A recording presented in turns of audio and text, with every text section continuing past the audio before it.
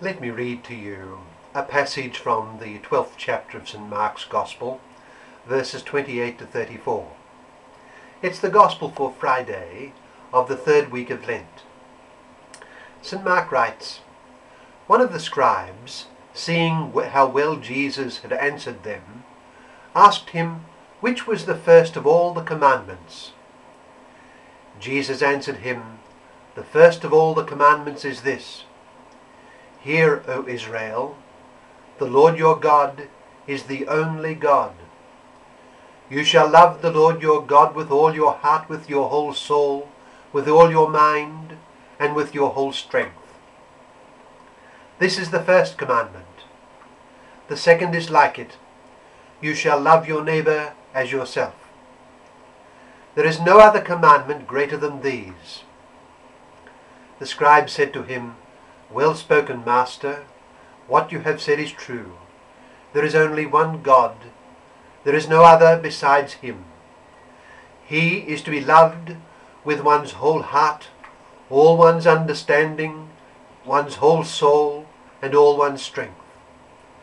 We are to love our neighbor as ourselves. This is a greater thing than all the holocausts and sacrifices.' Jesus, seeing that he had answered wisely, said to him, 'You are not far from the kingdom of God.' After that, no one dared ask him any more questions."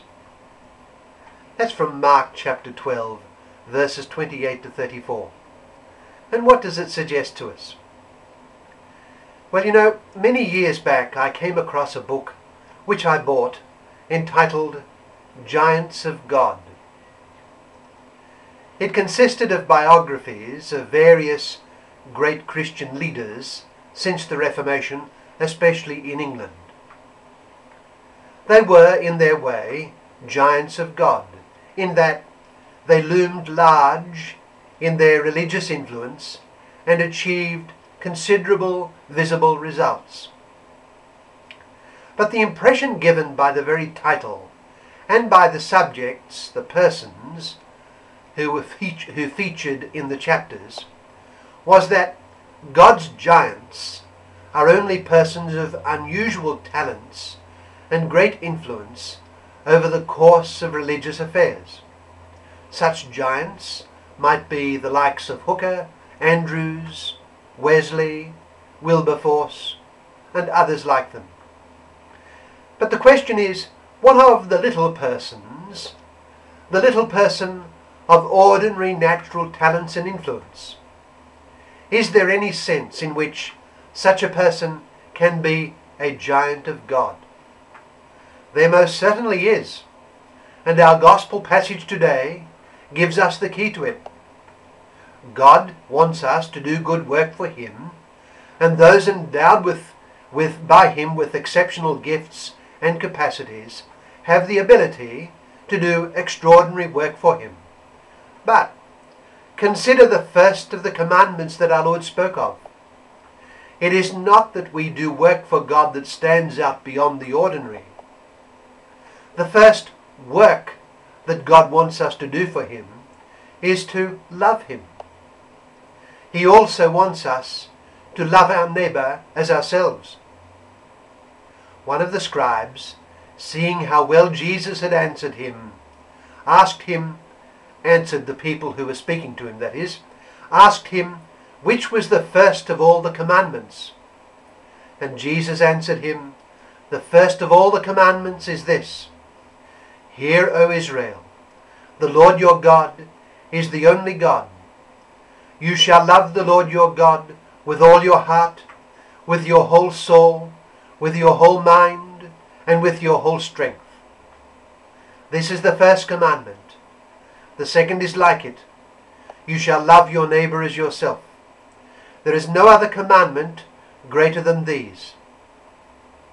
This, then, is what God seeks from us above all: love.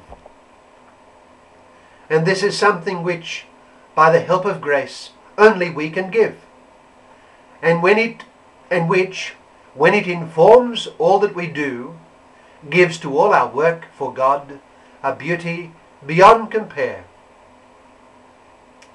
Of course, any love for God will depend on our faith in Him and His Word.